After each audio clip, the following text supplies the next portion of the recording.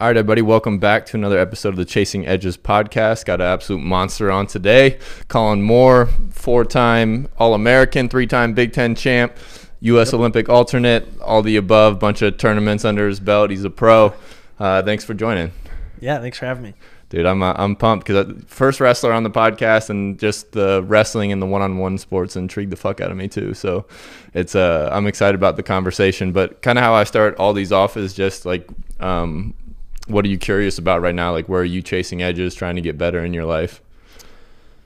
Yeah, so for me, I think the next big thing as I kind of get older into the sport and get to the highest level is where I see the top guys in the sport, like maybe Dake and Taylor. They have every little detail about their life kind of mapped out. So for me, it's probably like nutrition and just kind of that like overall health, like the small stuff that is going to help me compete longer as I get older and stuff like that. Yeah, I'm a biohacker, edge chaser concept. What kind of areas are you looking at trying to improve in that regards? So like from a nutrition standpoint, are you trying diets? Like, what's going on? Yeah, so just diets, I want to eat a little cleaner, and then just make sure that like just the little stuff that you don't realize is going into your body when you buy some of these foods and like when you eat certain places. So that stuff has been really kind of intriguing to me. I'm starting to think a lot more about that, like what I'm putting into my body instead of just like calories or like, hey, I got to eat, I'll throw something together really quick. Like really thinking about what exactly is going in and what it's doing for me health-wise. Stuff like that. Yeah, it's a massive rabbit hole. Yeah. You start learning to like Google a word that you can't say anyways and figure out that it's potentially toxic, side effects, all those kind of things. Yeah, I've slowly gone down that rabbit hole. I just try and do like the one ingredient foods for the most part, and then I've been doing Corey G's anabolic fasting stuff, and I've been diving into that. But I mean, the wrestling's a whole different world because like the energy systems you use and those kind of things. But that is just a massive, I think it's a massive benefit long term, even like the sleep and I guess what reflects a pro. What makes you think that the other guys have things dialed from that aspect? You guys are a pretty tight knit community too, aren't you? Yeah, so exactly. I just hear them talk about it, and at training camps, I just see the way they do stuff, even like directly after practice, or what my plate looks like versus what their plate looks like at the food hall after and stuff like that, is pretty drastically different. No, I'm with you, and I don't think I think that's like a great awareness to understand, like, because like obviously like you're knocking on the door of like being the best in the country and the best in the world at what you do, which is why I'm stoked to talk to you in general. But like that's where like I mean when I was in the NFL, I talked about this on the last podcast with Bert a little bit. I'd walk in and like I'd find the best players and I'd find the guys that have been in there the longest, and I'd like kind of observe and dissect their habits, and like I'd pick up stuff and try it and see if it worked for me, see if I felt a difference, and like just being that level of curious paid dividends for me too. And most guys are willing to teach you, and I know it's probably a little different in a one-on-one sport. Hey, yeah, I mean that as I've actually gotten older and kind of grown into like a real leadership role around the Ohio State guys, you kind of learn as one of the older guys that like it's not your job anymore to like go seek people out to try and help them. So I've realized like I'm just going to help the people that come to me and ask me stuff and are really curious about learning, like especially because I'm still training. I don't really have the time or the energy to like go out and like seek people to help them, because most of the time if they're not seeking you, they don't want to be helped. No, I completely agree, or if you're too scared to ask or intimidate like that, like that's a problem in and of itself too. No, I'm through my experience too, I've learned that like I used to chase guys down to get them to watch film and things like that, and it's just it's wasted energy. You can't pull somebody up that doesn't want to step up kind of deal. Yeah. And that's where like, it's massive amounts of wasted energy. But so you're in the coaching world now, like how's that helped you as far as your own training? It's been great. At first, I would do clinics all over the country, and it's kind of crazy when you start teaching a move, how much you like, I know what I'm doing and I know how to hit the move, but I didn't know how to explain it. Like I missed so many details when I started showing people wrestling, and it's really helped me kind of break down everything I do and almost understand what I'm doing a little bit more. So maybe I can tweak it myself and kind of change it and make it a little better and understand what I'm actually doing with my body. Because a lot of times you just try stuff in practice and right, your body's just does it, but you don't really understand like where your weight's going, how you're manipulating your body. And then once you kind of understand that, because you're explaining it and trying to get someone else to do it, it really helps kind of break down your own wrestling and understand and kind of improve your own technique, which has been really cool. Yeah, I wanted to get this later in the podcast, but since we brought it up, like, how do you improve the skill set? Like, because so I've just started to get into like jiu-jitsu the last couple of years, and I never played one-on-one sports. Like the closest I got to that was pitching and baseball kind of concept. But I like the culture in jiu-jitsu is really cool because yes, it's a one-on-one sport, but the culture around the sport is just so massively supportive because everybody knows you're going to compete on your own, whether you're in the like weight class or whatnot. Like, so like it's just the culture is cool, but like how to demo or like how to improve technique, I'm still learning. Like I'm still learning the whole language in general. So like this is more geared towards wrestling now. Like how do you go about it? Is it trial and error and practice? Is it the company you keep? Those kind of things? Yeah. So obviously, I've had great coaches that understand a lot about wrestling, and they each kind of bring in their own unique style and aspect. And a lot of it is just watching wrestling, seeing something like, oh, that was cool, or so like that worked. Like he keeps doing this, he keeps catching guys with this, and you just kind of watch film. And then the biggest thing for me has been just coming in like the mornings with somebody and just trying it out over and over and over again, asking them like, oh, how'd that feel? And they're like, what are you feeling when I do this? And then you just kind of, for an hour, every now and then just come in, work it out, try new things. So that's been super beneficial. And then you try and do it in live, and it almost never works out the first time. Or like I said before, like it might work, but you don't really understand why it worked.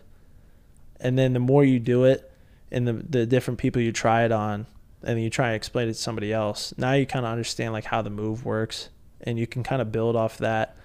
So right now I'm trying to do everything to the other side of the body, which is really hard. What do you mean the other side of the body? So I shoot like a head outside single, righty. So Okay. I'll penetrate to my right knee first. My head's on the outside of their right side of their body. Yeah.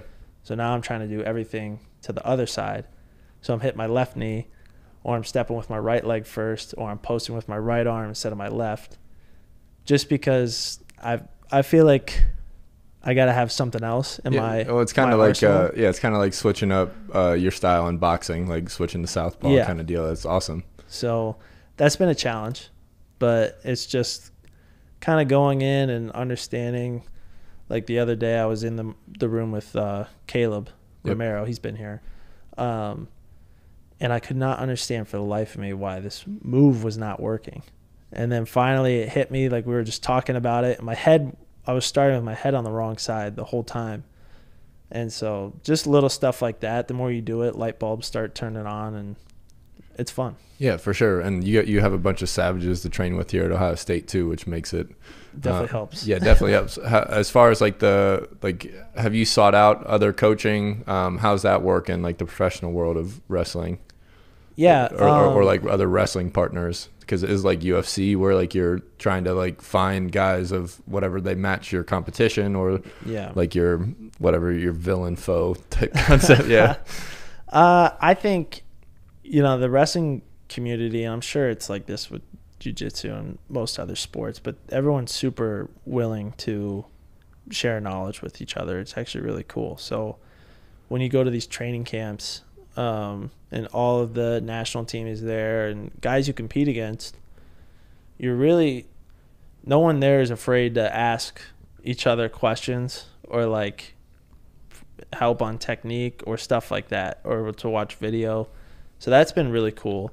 In the back of my mind, I'm always like, I don't want to give away Yeah, that's all my secrets. It's an interesting concept. I'm sure everybody feels the same way. Yeah. Yeah, because it's still like everybody's chasing the same dream. Yeah, but it's cool. There's so many coaches there, and just it's always a great learning environment. We're just very comfortable asking anybody a question on something. They're always want to help. Yeah, that's dope. I love that about jiu-jitsu as well. But so while we're in like the U.S. camp territory, that kind of thing, just when was the first time you repped the USA? That would have been, I think it was after my redshirt year at Ohio State. Okay. I made the junior world team. So that was in Macon, France. Let's go. Yeah. Where all have you traveled for wrestling? So France, then Finland, then Romania, Rome, Poland, and I think that might be it.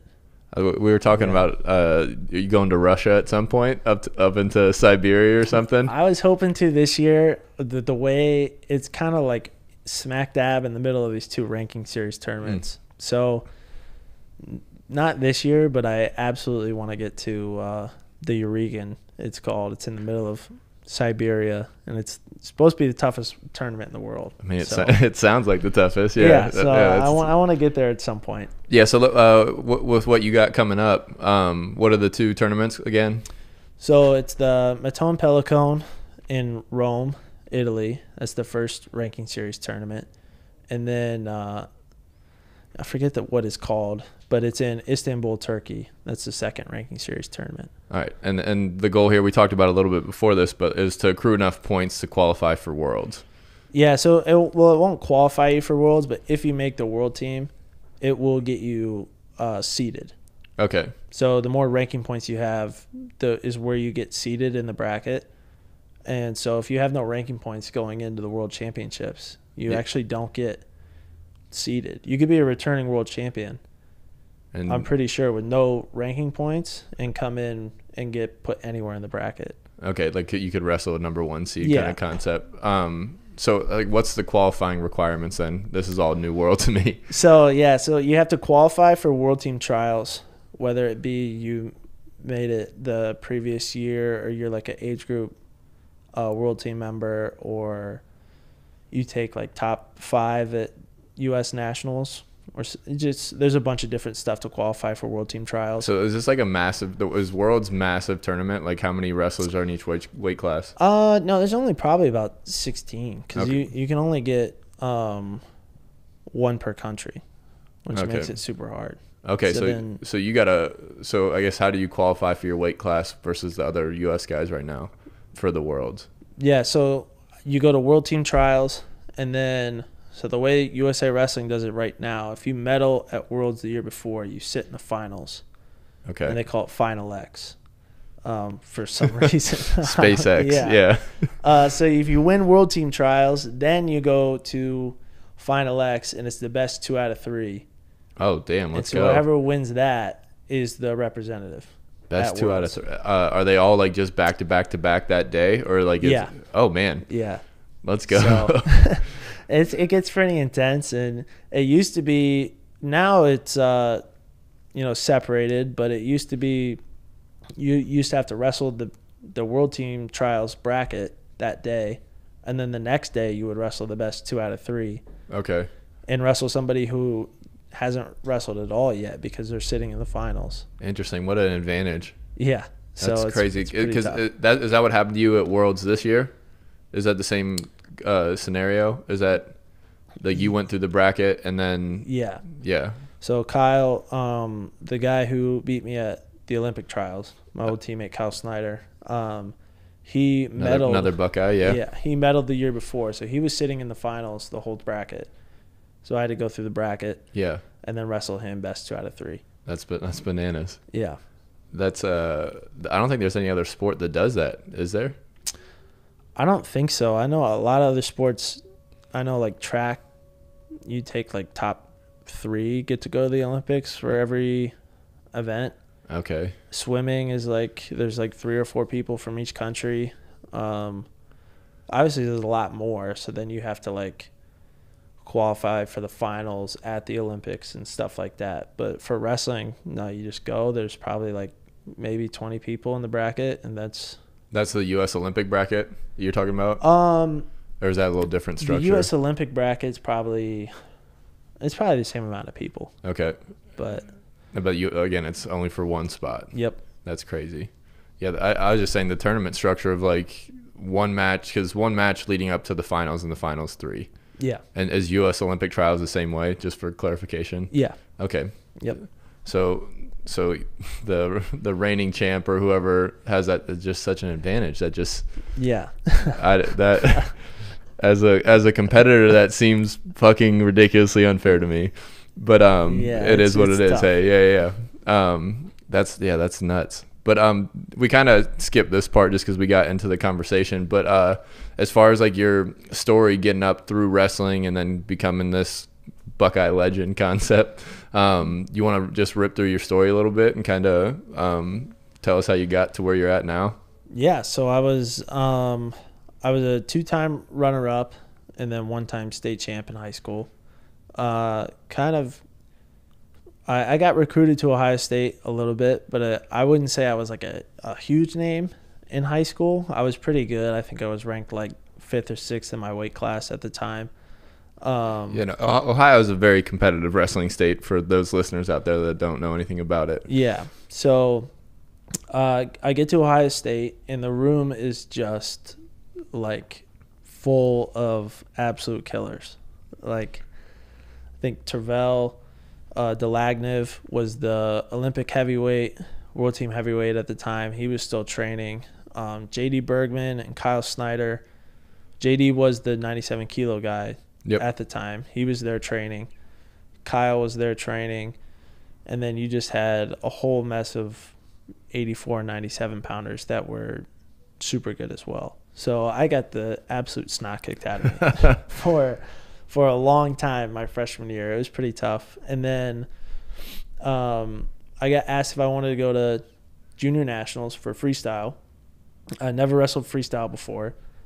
Can you just break down some of the simple differences? Yeah. So for us uneducated folks, folk style or like collegiate wrestling, the basic difference is it's you get points based off control.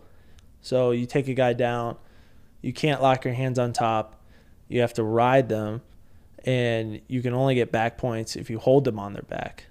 Interesting. So you put them on past like 45 degrees, the ref will start counting, and if you get like 2 count, that's 2 points. And then in college, if you get 4 counts, it's 4 points. Okay. But there's no 3 points for some reason. It doesn't make any sense. You either get 2 or 4. Okay. I don't know why. Easy enough. Yeah. And then for freestyle, it's based off exposure. So I take you down, I can lock my hands, and it's usually called like a gut wrench or a leg lace. And if I just expose your back to the mat, I get 2 points. So even if it's just like in passing, like if I roll out of whatever you're trying to do and the back touches, it's points. Let's go. Yeah. All right. And then there's feet to back stuff. If I throw you from your feet to back, it's 4 points or 5 points based off impact sound. Yeah. If your feet go over your head, it's 5 points. Oh man. So, but and the freestyle is what all the professional wrestling leagues and worlds and US is all based off of. Yeah. So anything that has to do with like worlds or Olympics is all freestyle or Greco-Roman. All right, let's go. But I'm going to be tuning in now, so I got to get my IQ up. Yeah. So Greco is basically the same as freestyle, except you can't touch the legs. So it's all throws. Interesting. So what tournaments are that style? So just worlds and Olympics too. Oh, so freestyle you can't touch the legs either? So freestyle you can, but Greco you can't. They're like it's basically 2 different sports. Okay. If you think about it like that. Okay, so in the Olympics there's wrestling and Greco-Roman wrestling. Yeah. Okay, all right. Didn't know that. Yeah. So again, IQ is super low. I'm super stupid in this concept. But yeah. So did you redshirt your freshman year then? Yes. Okay, so then you had 4 years after that, correct? Yeah. So your freshman year is just a grind. Total grind. Yeah. But so like what are some things like very early on you took from the older guys, all these dogs you're running around with? Just the biggest change from high school to college is probably just the amount of effort, right, that it really takes. So just watching how seriously everyone took the sport and just the way they would approach it, how focused they were all the time, was really eye-opening to me. Well, it's kind of like a because where do you go to high school at? Norwayne. Okay, but it's still like a big fish, small pond. Like you probably didn't have a lot of guys at your high school that were pushing you every day. No, I had like 8 kids on my high school team. Okay, so you're, but dude, that's sweet. I didn't even know that part of your story. That's juicy. Yeah. So now you're big fish, big pond, other big fish. Yeah. And you're learning fast. Yeah. So and the technique difference was just light years ahead. Huge. So just absorbing as much information as I could. Always asking questions. Sorry. You're good. We already had a door knock, post guys dropping off my drugs, all that kind of stuff. Yeah. So even after I was done wrestling, somebody like Kyle or Tervel would go up and be like, did you notice anything I was doing? Like, did you see anything that I could be working on? So stuff like that I think helped a lot. But that's something I think cool about jiu-jitsu, and obviously it's reflected in wrestling too, is that takes some like courage and vulnerability to like walk up and say like, what was I doing wrong, and that kind of. Yeah. But the culture that's already there is just nails. I think that's really cool because I don't think that's as available in football. No, I would say wrestling's a very inviting culture to just go up and be like, to ask questions. Yeah, so I mean, you've seen it a little bit at Ohio State as a coach now, where some guys won't come up and ask. If I'm a freshman walking in and I see you in there, I'm like, one, I'll try and wrestle you and probably get my ass kicked for sure, but I'm gonna try and learn as much as possible. Same as like jiu-jitsu go with the black belts. I prefer to get my ass kicked and learn than go against another white belt and chill. Or not chill, but like just have 2 inexperienced people knocking heads. But so what do you think? What percentage of the team? I know this is kind of a weird question. Is like in that like growth curious mindset, and what kind of group shows up and just shows up? Yeah. So it's tough. We have this thing, I think we started it my senior year.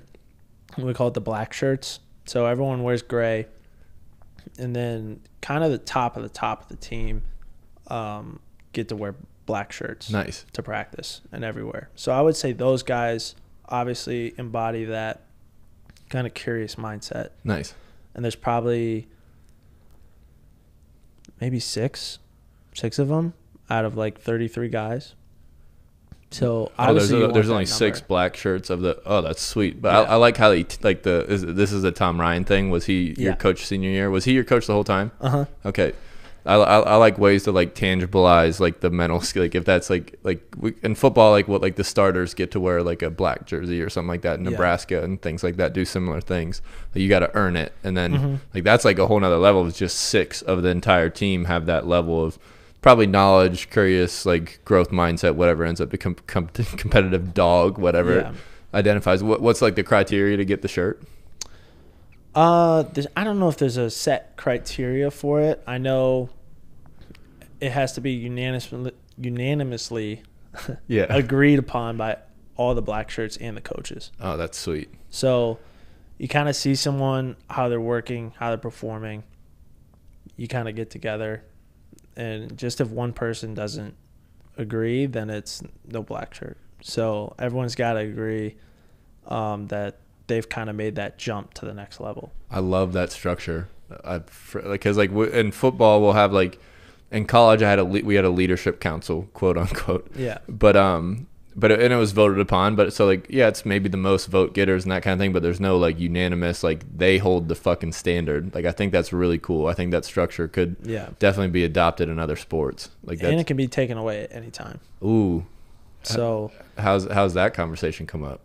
It hasn't happened yet. Okay, all right, cool. Yeah, I'm not trying to get like dirt on anybody by any means. I don't have to say any names, but like that, I like that a lot. Again, it's because I think everybody at every level faces the demon of complacency, and so like even if you earn the black shirt, it's like the never arriving thing, and it's the same reason. Like you're already in a great position professionally, but now you're looking for new things to dial in. Like that's why I started the podcast. Like I want people that are like chasing edges in that realm, and it's not just the nutrition and supplements, it's mindset, culture, structure, company you keep, whatever you're listening to, all that stuff. I just think it compounds. But like that's a nails little structure.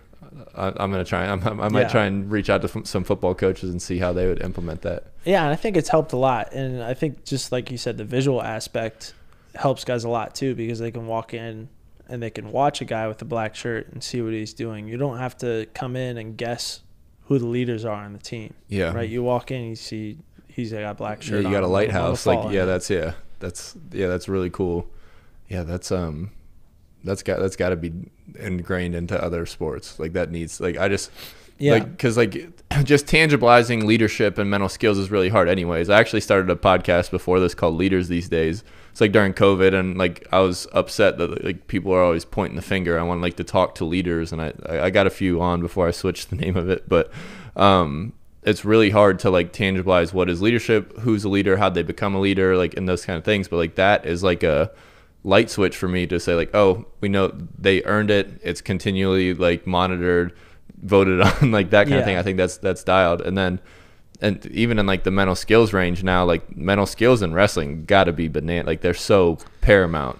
But it's also, I mean, like, but you compete year round, obviously, correct? Mm-hmm. So like, it's not like you have like the Olympic blues from like 1 year and you don't get to wrestle again, like on that stage for 4 years. Like, but you get chances to like compete constantly. Yeah. So there's, like I said, there's always like the ranking series tournaments or the US Open, and then there's a World Championships every year in between. So there's always something a couple months away. So how do you approach your mental side of the game? For me, I don't know, I struggled a lot with that early on in college, just because I put a lot of like expectation on the result of wrestling, especially when I started getting good. I would get really pissed off if like somebody who I didn't think was good kept it close with me, or took me down, or like if I was wrestling somebody good, it was like, well, crap, like can't lose this one. Yeah. Especially if it was like close. Like I was ranked number 1 my sophomore year. If I was wrestling the number like 4 kid, I'd be like, well, crap, I can't lose this one. Or I got to win by double points because I'm two positions higher. Yeah, or it's like the number 15 ranked kid and I didn't major him. It would mess with my head a lot.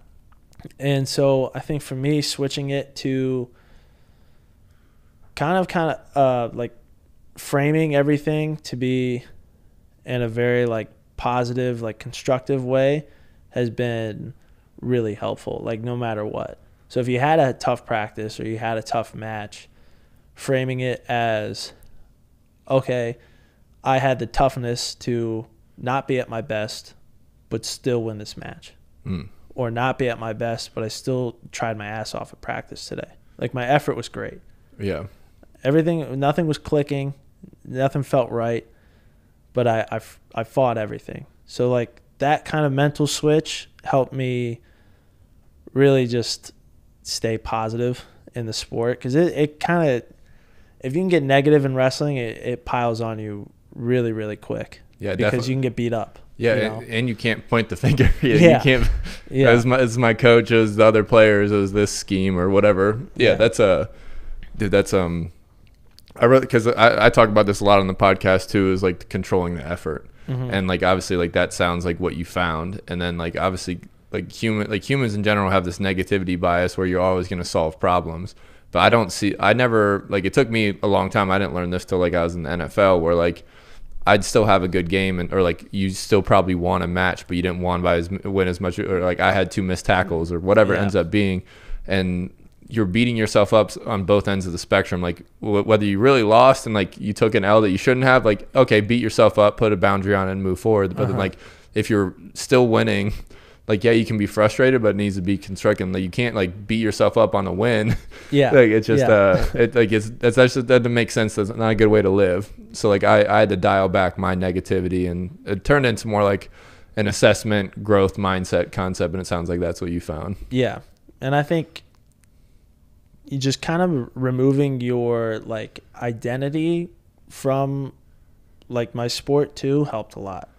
So like if I was doing good at wrestling, I was like feeling really good. Yeah. How'd you do that? A lot of it through my faith. Okay. Right. Awesome. So that helped me tremendously. Kind of like finding your worth in something that can't be like taken away from other people. Yeah. Or massive. results. It's like helped me tremendously. When did you start to lean more on that? I always grew up Christian. But until you kind of encounter like some real, I say real hardships, but it's not. But comparatively, in the context of the task you're trying to accomplish, like it is big. So I kind of got upset at nationals my sophomore year. Like that kind of I got upset at nationals my sophomore year. The drywall says I got upset. Yeah. I was like #1 ranked kid, #1 seed, lost in the quarters, got thrown my back and pinned. And so that was kind of like a crazy point to where if you go online after that, it's like just the most negative place in the world. Yeah, for sure. So that was kind of where I realized I was like, okay, I've put too much of my identity in how I did at nationals this year. Can't do that again. Too emotionally taxing, like feel like crap all the time. Now I'm really going to start to take this seriously. Yeah, start solving the problem. Yeah. Yeah, but that takes such a level of awareness at 19 years old or whatever, 20 years old, whatever you were. I didn't have that wisdom that young. Like I still was battling those negativity demons and stuff all the way through pro football. Yeah. Yeah, so like I think that's really cool. Did you anything like stick out? Like that was the nationals is like your big kind of fork in the road in that realm. Yeah, that whole year was just so like stressful because our team was so good. It was probably, in my opinion, it was one of the best college teams ever. We were definitely the best not to win it. I think we had scored more points at nationals than any other team in history besides Penn State, who beat us that year by like 3 or 4 points. Huh. That's crazy. So like it was just I put so much of it like on my back just because we had a lot of seniors that year that were really good. And so yeah, it was just I put way too much stress. Yeah, it wasn't as important as I made it to be. Yeah, I mean, and I like to demystify stuff. Like wrestling goes back way farther than all my other jokes about it. Where like football is made up by some drunks in Canton, basketball in Massachusetts, like those kind of things. It's a game that we make up. But like the wrestling thing is like true warrior shit from from the Romans or whoever brought it to the mainstream. But like as athletes, we do. I think that's the biggest part of like pros leaving the game, like or even like college guys, even some high school guys struggle to not be the athlete in college and things like that. And like, how do you teach that? And like, some of it takes like trauma or like a massive loss and those kind of things. And I've gone more down like the goal setting things and that kind of stuff where it's like the James Clear, he wrote the book Atomic Habits. Like he has this like identity based goal setting. Like I don't know if you've ever read the book. But instead of like making all your goals outcome based, like I'm going to be the #1 in the country, I'm going to win by this many points every time, you're just this wrestler that's capable of doing all those things. Yeah. So I'm going to build this identity as it's like the example in the book's like smoking. Like you're trying to quit smoking, like somebody offers you a cigarette, you said, no, I'm trying to quit, or no, I don't smoke. Like your identity is this elite athlete. I'm competitive, I'm tough, I'm like I know how to win even when everything's not on. Like that's my identity. Yeah. And then now like all the outcomes come because I'm capable of winning in the worlds, I'm capable of winning all these things. Like I like that methodology a lot. Yeah, I like that. Yeah, but that's what you did intuitively. That's so tight. Like I wish I was smarter when I was younger, which I think is everybody's biggest regret. But so another thing that massively so actually while we're in the concept, so like your redshirt freshman year, like you're All-American. Hey. Yeah. Yeah. So like you're fighting off that sophomore slump that whole season too. So like that weight's just all that. Yeah. That's even more compounding. And then obviously then you dominated the rest of your career. As far as like the one thing that massively intrigues me about wrestling is the training. I've ran with you guys a little bit and just getting buried, and like football is just a different energy system. And at least that's my excuse for getting buried by you guys. But, how do you approach your training? Like, how do you know, like your training's an edge? What makes you feel like, what type of training makes you feel confident, walking into a match? I think in wrestling, and I'm sure it's like this for every sport, the best conditioning or like the best training you can do for wrestling is to wrestle, like a lot. So there's nothing really out there that quite like mimics it to the point to where like you're live wrestling all the time, or you're just in it using like, it's such a mix of like muscle and, you know, conditioning. Yeah, it's a weird, like it's strength and yeah, no, that's a great point. I never even thought of it like that, where it's like, oh, I'd be running this far or doing this with this weight vest on, but like really like that the most functional thing is the sport. Hey, but I would say you have to have all that, like the baseline stuff. You have to have a really strong baseline strength. And our preseason for college is basically we're the cross country team. Oh, damn. Like we used to run so much, and it was all like, you know, the C-decks at Ohio Stadium, or we were the Grandview Hills probably once a week. That's just to give people some context. So I ran this hill with probably 4 of the wrestlers that day. It's like a quarter mile. Is it 0.3 or something like that? I think it's almost exactly a quarter mile is what we mapped out. So it's a quarter mile. I don't want to know what the incline is, 15, 20 degrees. I don't know. But that's a long hill run. It's like running a 400, obviously uphill, which is a absolute bitch. And I'm a little out of my game shape, obviously, but I got buried by what we do 3 or 4. Like 4 of them. Yeah, and then as we're walking down, Kollin was telling me about their wrestling days at Ohio State, and so you guys, they were running like 8, and then like doing a buddy carry, like carrying one of your teammates up the fucking hill. So we used to do those all the time, like 7 or 8 of them, and then a buddy carry, and then you'd have to run a mile back. Back to the facility. So they'd make you park. You'd meet at like a Big Lots, like a mile down the road, and then that was like your warm up, was the mile run to the hill. Yeah, and then you'd do the hills, and then the worst part was like your legs were basically numb by the end of it, and you had to run a mile back just to get to your car to go home. And that was just such a. At least you were done with the hills, but it was such a mental game to be like. You're done, but you're not really done. Yeah, that's again like the whole sport intrigues me.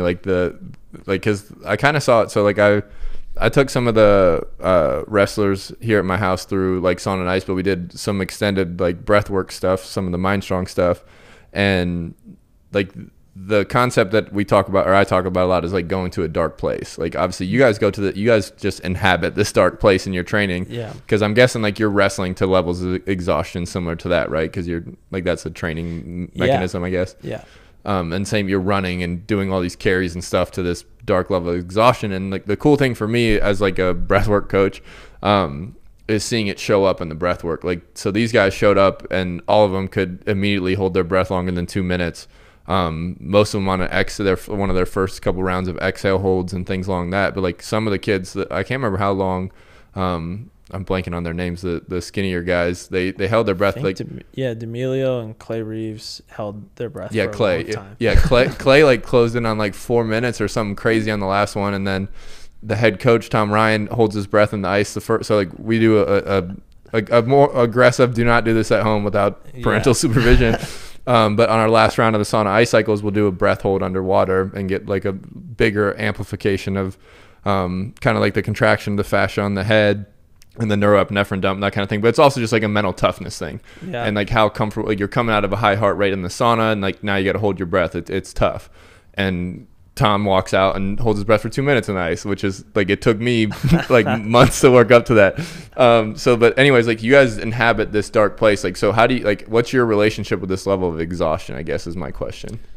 Yeah, I think you have to just be super comfortable in there, because at first when you do all this like conditioning and cross training and stuff, I would try to kind of like take my mind off it, like put my mind somewhere else while I was like dying on the bike or something like that. But in wrestling, there's really no way to do that. Like I've hit that exhaustion point in like a match before, and it's a terrifying, scary feeling, because everything in your body is like almost cramping. You can't move it.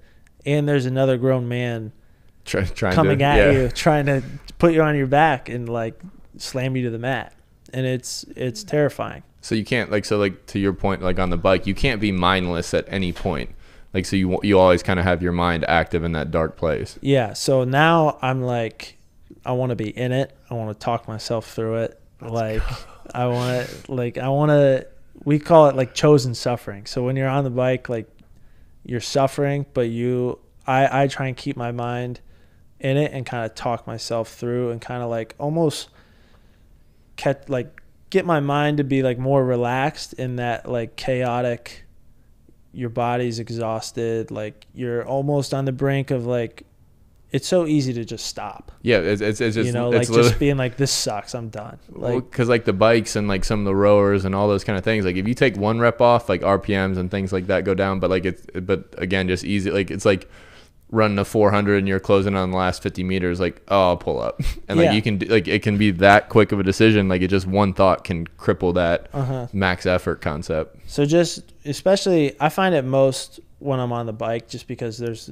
nothing else to do, right? Yeah, so you're not going anywhere. You can take yourself to a pretty dark place on these bikes we have. So for me, I'm always just like, I find myself fighting off some dark thoughts of like.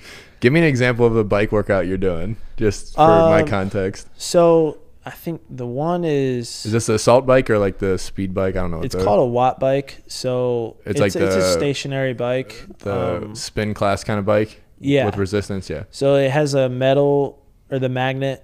Yeah. Thing, and then the front of it has like an aerodyne component to it. So you can kind of open it up from like 1 to 10. Okay. And a 10 gets all the air in there, so it's super hard. Okay. And that makes it more of like an aerodyne feel. Kind of a hybrid. I got you. Yeah. Yeah. So my least favorite one is like probably like a 15-minute warm up, and then it's 3 minutes. And so I don't know if you're familiar with like FTP. No.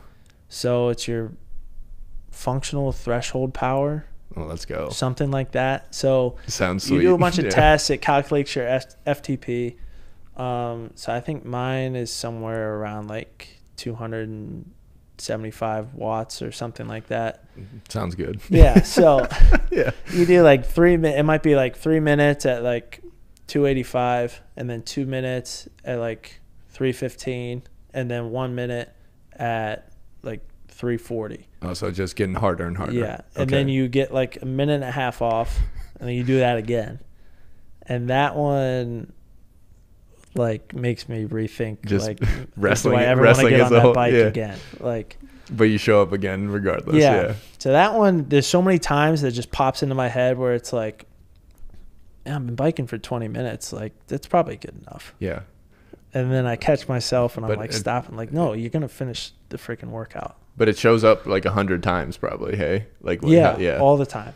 Yeah. And but so I guess your relationship with that voice now, it's just like you hear it and you say, fuck you, kind of keep going. Yeah. And I think that's helped me a lot in just the chaos of matches, to where like the guy might be overwhelming me and you might go out of bounds. They just push you out. And on the way back, I find myself talking to myself on the way back to kind of like refocus and like regain my thoughts. And I like that's that helped a lot. Yeah, dude, that's dope. Just last one in the mental skills department. Just preparing for like mentally, like the 30 minutes or like whatever your routine is before a match. Like, how do you get your mind right for a match? I like to just relax and kind of joke around, and then probably like when I'm 3 matches out, so we call it in the hole. Okay. I'll start kind of walking around, and then that's another place too where you're just kind of battling thoughts that creep into your head. Yeah. Like before a match, like all the what ifs, like what if this happens? What if this happens? So for me, that is like, I have a mantra or like what I want to do in the match. I'll just say that over and over and over again. Let's go. So for me, it's move your hands, move your feet, fake, shoot. And I'll just say that over and over and over again. And then like maybe a match out, I'll tell myself, like, I'll throw in just expect to fight, expect to fight, expect to fight. Like, I'm fully ready for this guy to give everything he has and for it to be like an all-out war. Hell yeah. Because my first 2 years, maybe at college, or 3 years, I was always like, I'm going to kill this kid. I'm going to freaking go out there. I'm going to rip his head off. I'm going to break him. But then if they don't break, that momentum shifts. Frustration shows. And now you get super tired. So I was like, okay, these guys are going to fight me really hard. Like, be ready for it. And that almost helped me to, like, now I'm expecting it. Now I'm expecting them not to break. I'm still trying to break them. But if they don't, I'm still ready for it. It's not going to change your game. Yeah. Dude, that's a savage perspective. So I like, that's helped a lot. Yeah, I mean, like, because like everybody wants to be the superhero that techs somebody, or even like good wrestlers and those kind of things, or finishes, or makes the big play and that kind of thing. But like if it doesn't happen, it can't affect your performance. Like you still have to have this like foundation that's like as long as your foundation's kind of unbreakable, it sounds like is the motto. But like I like the mantra idea a lot. I've only messed with mantras in like the meditation world. But like it is super powerful, like what it does over time. Yeah. And like the control of your thoughts it gives you. I like that a lot. I haven't talked to players in any sport that have used that, so that's really cool to hear. Yeah, I think the goal is just to get into that flow state where you're not thinking really at all. I mean, like there's some matches to where I came off the mat and I had no idea what happened. Like, I don't know how. I can't remember how I scored, or like I have to watch the video again, and I'm surprised. Like that's what happened. That's awesome. And so that's like the goal of all my matches. Like I want to come off and you're just not thinking at all. You're just going out there and everything's reaction. And it's kind of like I think it's Bill Belichick has a saying that like you don't fall to the level of your expectations, you fall to the level of your training. Like you've trained that so dialed that like you react, and it's like and your heart is fucked to beat. yeah, you know, like that's super tight. I just think that's a really cool I guess perspective on I guess the mental skill of it. I just I'm trying to remember like my I guess mental process and like when I was truly in flow. Like our game's so stop and go. Yeah, that'd be tough. Yeah, so it's just, but like there is games where like I'm like, it's not like I'm having that much fun. I'm probably playing well when I was closer to the flow state. Even like I had some bad games too where just like the game was over, I'm like, oh shit, like okay, like I was just in it. So like I wish I was a little more intuitive with how to influence that more, because like you primed yourself for it, and then you've done like the self-assessment after to find the like kind of like the I guess frequency you wanted to wrestle at. Yeah. And now you know how to get there and stay there, and then talk to yourself when you're in the fight. Yeah, that's all compounding into a pretty cool deal. Yeah, and I didn't think about that for football. It's like there's so much stoppage to where I feel like do you almost have to like get yourself ready again, like every time you go out for defense. Like for me, it might be similar because like every time you go out for a match, I do the same thing over and over again. But those might be like 2 hours apart or like an hour apart. Yeah. To some extent. Yeah. It's because there is some chaos on the sideline in between reps or series and those kind of things. But like for me, I didn't play a lot of defense. I played primarily special teams in the NFL, but like in college and Canada and a little bit in the NFL, you got to redial yourself in. Like you can't just but sometimes like it's a turnover and you're going straight from, you're talking with your coach, looking at the iPad, trying to solve a problem. You got to go straight out there. Yeah. And things like that, where it's like you kind of, you still fall to the level of your training, like assignment, alignment are dialed going into the game. So and we have a whole week every time. You guys are similar scheduling but like, I guess now you change opponents, like, cause we don't change opponents every week. You change opponents every match. Yeah. But, which is a whole nother wild card of a strategy concept. But yeah, like for me, a lot of like games when I knew I was only going to play special teams, besides like niche scenarios like goal line and those kind of things, I had like my checklist of like I knew my strategy against this person on this set on punt return, like all those kind of things. So I kind of I redialed in every time. Yeah. But like those games where like I didn't lose focus are probably the more flow state ones. And so like and then eventually I found the breathing kind of my last year, but I ended up playing hurt. But yeah, like all those things like started to influence that. Yeah. So, but no, that's football and wrestling are different. Yes, yeah. Massively different. Yeah, but they I don't know. There's still a bunch of parallels, and like obviously I wish the structure in football was like wrestling, from like the help and like it's like competitive compassion. Like it's just like this cool environment where like.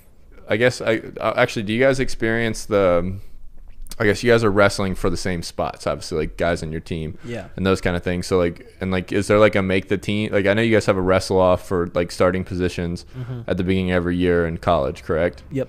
So is there like hoarding of information, similar like you kind of like were resistant to it with the U.S. team, but obviously everybody shares. Like is it just it's just that ingrained that everybody's always just kind of in that state? I don't know. I think, at least for me, I never held anything back. I get you. Just because it's also a bad question. So. yeah. No, I mean, for the most part, no. I think everyone likes to share. Just because, at least at Ohio State, you build that culture where it's like, if he's getting better, that's gonna make. Yeah, it's gonna have to make me get better. Like even if I show him what I'm doing, that's gonna force me to learn something else. Yeah, rising tide lifts all ships. Yeah. Yeah. So, no, for the most part, I think. Obviously, I've seen it like guys getting closer to a wrestle off or like a tournament or something, they'll stop wrestling each other in the room like a week or two before. But for me, I think the one year I was like the only 97-pounder on the roster. Oh, damn. So I never really ran into that I got you. problem too much. Or like my senior year, the other 97-pounder was redshirting. Okay. Or like, so even if I wrestled him off, he was redshirting. So there was no like conflict there. I got you. Yeah. Then back to the training a little bit as far as like the strength side of it. What's your guys' big focus as far as like wrestling strength? Is it this full body like legs, abs, grip, like all the above? Yeah, I think you have to find that balance of like just baseline strength and like functionality to wrestling. So for me, I was always just like a meathead. I wanted to come in, I wanted to bench, I wanted to do arms, maybe a little bit of legs. Yeah. But I think, obviously I trained with Dustin. He's helped me a lot, just kind of like build in some functionality to a lot of those big movements like deadlift, and I think the lunges has helped me tremendously. Yeah, I think they're incredible in wrestling. So stuff like that. But during like in season, I would say I always wanted to just feel strong. So I didn't need to actually be strong, lift yeah, and like go crazy in the lifting, because wrestling you get so strong wrestling just because you're trying to move another guy like the whole time. It's constant squeeze, pull, pushing, driving. So about once a week I would come in, I would do 1 rep of 315. I would build up to 1 No, you still had rep it. of 315 just so I had it. I'd do a little bit of arms, a little bit of core, and that was like my lifting during the season. I got you. It made me feel strong, and then I just was strong on the mat. So there's kind of like a mental aspect to it. And the brutality of the sport, what are common injuries? Like, is it neck, shoulders? Is it like knees? Like, what's kind of like the theme there? I would say shoulders and knees are the really big ones, just because you're constantly shooting and that stress on your shoulder when they're sprawling, a lot of rotator cuffs, and then you're always ripping on guys' knees when you're in on their legs. Interesting. Yeah, that makes so that like more. But it's not like a leg lock or anything like that. Yeah. So LCLs go like crazy. I know a lot of guys that wrestle with no ACLs. Yeah. I've heard of that as too. I've heard that in very rare occasions in other sports. There's some offensive linemen that have gotten away with it. Like everything else in football, you can't. I had a girl in college that played a entire lacrosse season without one, but she was doing some crazy stuff on the side. But that just intrigues me. Have you battled any injuries? Probably this year was like my worst one. I kept getting stingers down the left side of my Interesting, yeah. my neck and my arm. So it got progressively worse. It had happened like 2 years before this, and then kind of just went away. But it just kept getting worse. My arm was just going numb all the time. And so finally at like world team trials, I thought I broke my neck in the semis. Just casual neck break drop. Yeah. Anytime I would shoot this one shot, I would get hit, my neck would go, and I would just drop from the pain. Just stinger. Like on the mat mid-match. Yeah. So that happened, and this was like the worst one I've ever had. And I remember sitting there on my back, couldn't turn my head at all, and I was like, I just broke my neck. Like this is mid-match. I might be done. Yeah. What round of the Worlds is this? This is in the semis of World Team Trials. Okay. So first period. Not feeling good at all. I can't turn my neck at all. My coach said my eyes were like going crazy. Trying to like compensate for your neck, or what? Yeah, I don't. Yeah. So I was just laying there. Finally got up. Do they like? Is there timeouts? They say like you have trainer? A little injury time. Yeah, I think you have like 3 minutes of injury time. Okay. But kept wrestling. I was gonna say I'm pretty sure you went to the finals, so you obviously won this match. So kept wrestling. The guy got super tired. Took him down. And didn't know how to talk to himself in the dark places. Yeah. Exactly. So after that, I took like, I don't know, maybe a month and a half off of wrestling. Just 'cause every time I would shoot, I was getting like 4 or 5 stingers of practice, probably. Yikes, dude. I've had stingers. I'm not a fan. Yeah. Wait, hold on. So time out, just to rewind. So did you wrestle in the finals of Worlds with your neck all fucked up? Yeah. Damn, dude. So the trainers came that night and worked on it a little bit. Still really couldn't turn my head that much. Yeah, you can't. I mean, you can't reset that overnight. Yeah, it sucked. But they gave me like a muscle relaxer. Okay. Like 30 minutes before. Yeah. And the adrenaline of going to a wrestling match, I didn't really notice it until again I tried to shoot, and then I was like, and just shot, and then you just go numb down the whole good. Side. Yeah. Damn, dude, that's tough as. Yeah. Yeah. Even the guy kept like palming me in the forehead. Yeah. And every time he would do it, I would just feel that little pinch of pain down my neck, and it just messed with my head. Yeah. A lot too. Yeah, we can cut this part if you don't want it on there, but have you resolved the issue? For the most part, yeah. Okay. But is it primarily like a nervous system thing? Is that what they're saying? So I got like x-rays and MRIs and stuff. Everything was negative. You're good. So basically they said I had no curve in the top of my spine. Okay. And that's what was causing all like the pinching.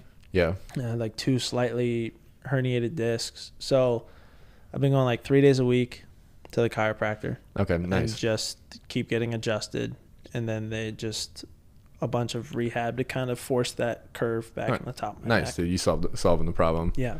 I've seen some success with guys taking like these actually like ATP supplements, like adenosine triphosphate, which is like the energy in your cell, but like to help with like I've seen a lot of guys use it with drop foot. Those kind of things. Just side note, as an edge potentially. I'll look into it.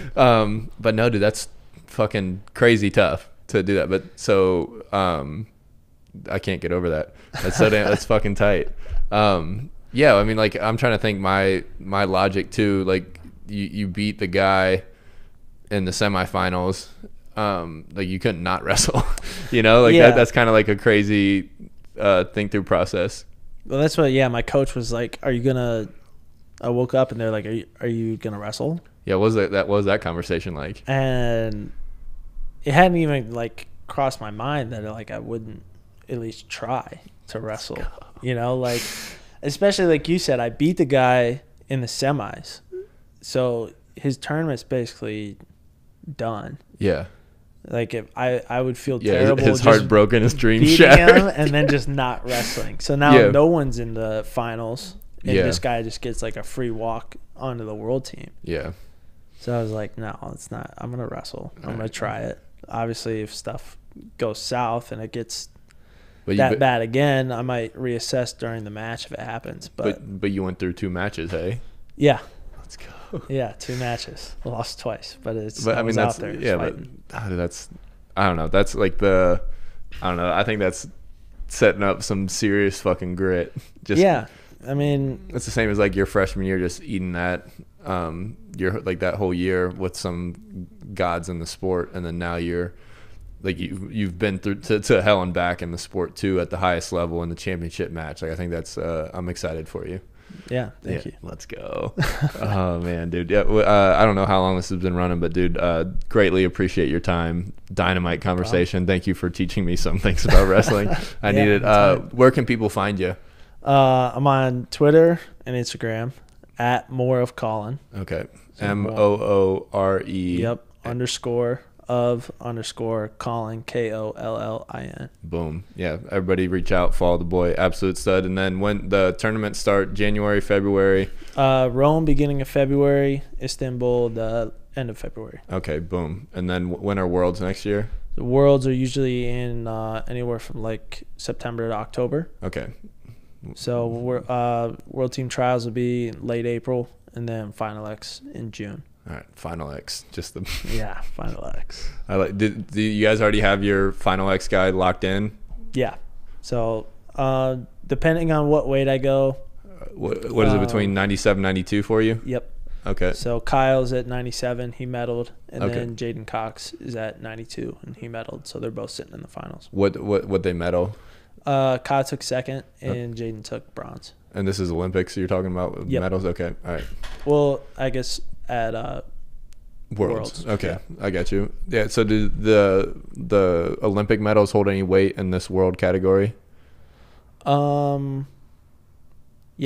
Okay. Yeah. I think it, because the weights cut down to the Olympics. So there's 10 world weights for Worlds, and then they cut down to 6 weight classes for the Olympics. Okay, that makes more sense. So it's not just like all gold medal guys waiting there kind of deal. Yeah. Okay, that makes more sense. Well, all right, dude. I greatly appreciate your time. Yep. Hopefully I can keep training with you guys while you're around. But yeah, Absolutely. Appreciate you. Yep, thank you. Boom.